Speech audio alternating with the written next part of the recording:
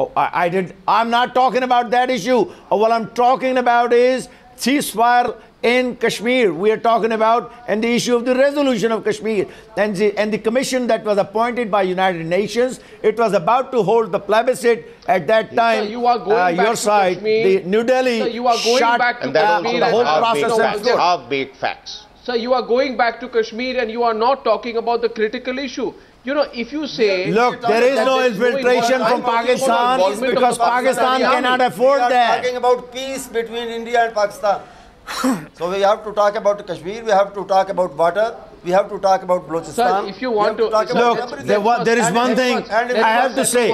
This nexus... about line of control only. There has been attacks on Pakistan army in these days when Nawaz Sharif offered you peace. If you want to talk about only that sector, so no, even in that sector, you are the aggressors. I would like to share the breaking news with you.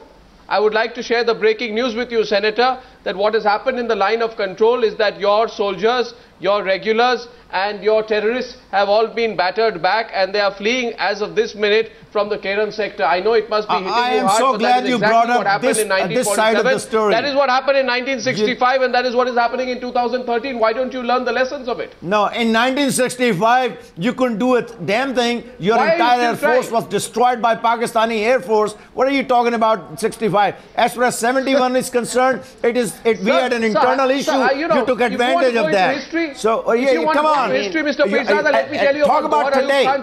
Today, your forces cannot cross the line of control. This is a hard military fact of the present time. Your forces cannot. No, you just are not in a position to do so. Pirzada is completely. I mean, he's. I would like Kawal Sibal. You know, we are in a situation tonight. First, let's understand how serious the situation is. I think. With great respect to both the Senator and Syed Tariq Pirzada and Haider Abbas Rizvi, you would not this be is playing going with back fire. alone, alive. I can tell you that. Mr. Pirzada, this is playing with fire. Like in Kargil, like in 47, like in 65, because your army backs the regulars, you get battered back. But you know what? This is playing with fire, and I think has been promoting if you have no control over your army, I think you should take us into confidence about it. And this was your media who said in the last 1 year, and you are spearheading that movement, Arnav, that yes, so it's time to teach a lesson to Pakistan. Kawal Sibal, what's the alternative now? What is the alternative? We see a split down the middle in the Pakistani establishment. No one's taking responsibility for what's happened. What's the alternative? Well, frankly speaking, there is no prospect of any reasonable peace with Pakistan in the foreseeable future. And you can gauge that from the attitudes of the people on this panel who are responsible. They are senators, and the kind of arguments they're giving, the attitude they have, and the outright lies that they are purveying actually indicates very clearly that there is not going to be any meeting of minds. Now, for example, the senator has said that India is infiltrating people into Fatah and in Balochistan.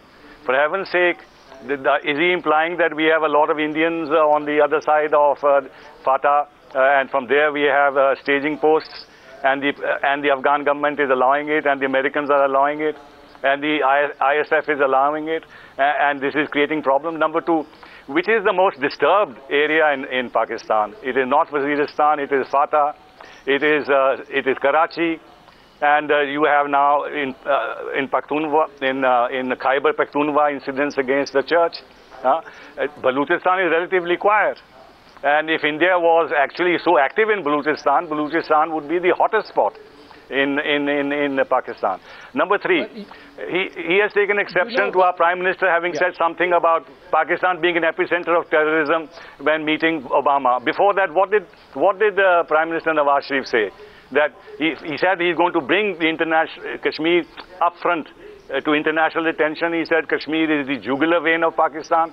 He gives Hafiz Saeed the opportunity to lead the Eid prayers at the stadium, in Gaddafi Stadium. Now, what was the signal he was giving us? If he wants peace, he must create the right atmosphere. And then in the United Nations, he talks about Kashmir more than is necessary if his intention is to create the right kind of atmosphere. There he talks about third-party intervention. He has provoked us diplomatically on broad front, and at the same time, these people argue. Brings me to the root issue.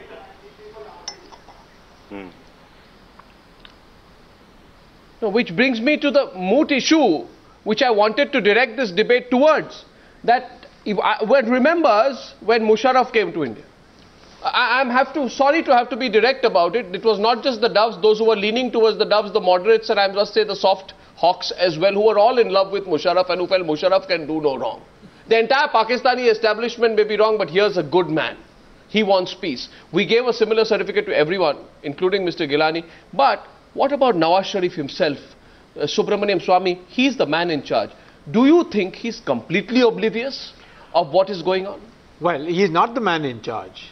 He has, in the elections, he has made deals with these very forces today, which are represented in your panel, and they are hardliners, and he is not in a position to do anything against them. They have utter contempt for him. He is just a decoration in Pakistan. It's wrong for India to negotiate with him. No, but Mr. Pirzada, yes. Of Taliban, they gave a carte blanche to Nawaz Sharif, and army was a part of that. Mr. Nawaz Sharif is the strongest prime minister of the history of Pakistan at the present time. If you can't take the benefit of that man in Islamabad, you can never resolve the issue of Kashmir or the conflict on the line of control. Understand, he has the backing of every single Pakistani at the present time. Mr. Subramaniam Swamy, this is not you. This is your party speaking.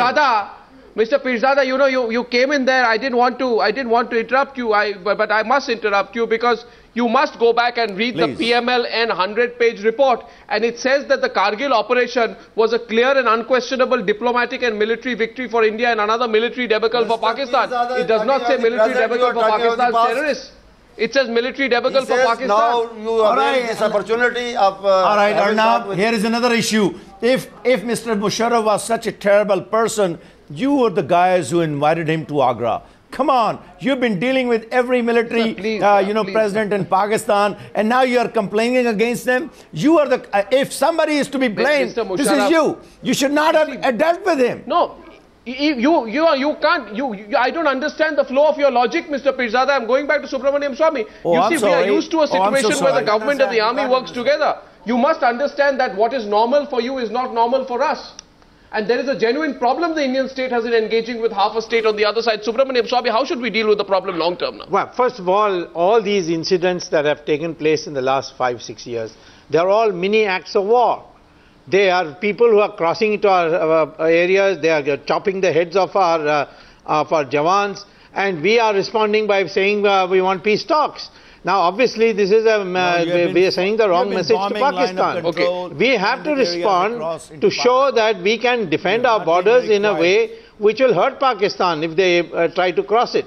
That's what needs to be done in the beginning. Then only peace talks can really have any value. Okay, Brigadier Javed Hussain has been watching this debate and he says he's got on the phone line with us. He's called Times Now. He says Maruf Raza is putting me wrong, and therefore Brigadier Javed Hussain is on the phone line. Brigadier Javed Hussain, how are you watching Times Now? Where? In Karachi? Good evening. You just cannot do anything what you did in the Brigadier? past. That's your He problem. admitted to you. You think there's a regional super... Brigadier Javed Hussain, you're there? Can you hear me? Yes.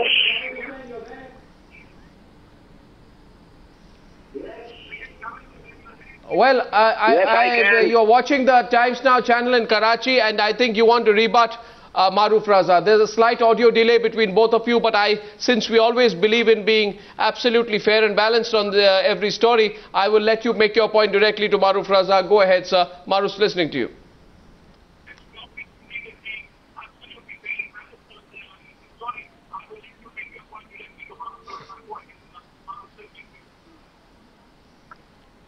Yeah, Maruf Raza just a while ago quoted me saying that the militants who are operating in Kashmir, they are being sponsored by the Pakistani Army Special Forces. So as a former Special Forces officer, I can say this with authority that Pakistani Special Forces have got nothing to do with the freedom fighters inside Kashmir. Now, as far as this infiltration, which is the subject of this debate, goes, well, let me again say this, that Pakistani forces have their hands full. There are formations which have been withdrawn from the LOC and committed in FATA. So the LOC is very lightly held. And it would be a mad commander who, under the circumstances, would provoke a fight on the LOC. The question that has to be answered by you, by all the panelists, by the Indian Army, is why is this so-called infiltration being allowed across the most heavily fortified zone in the world?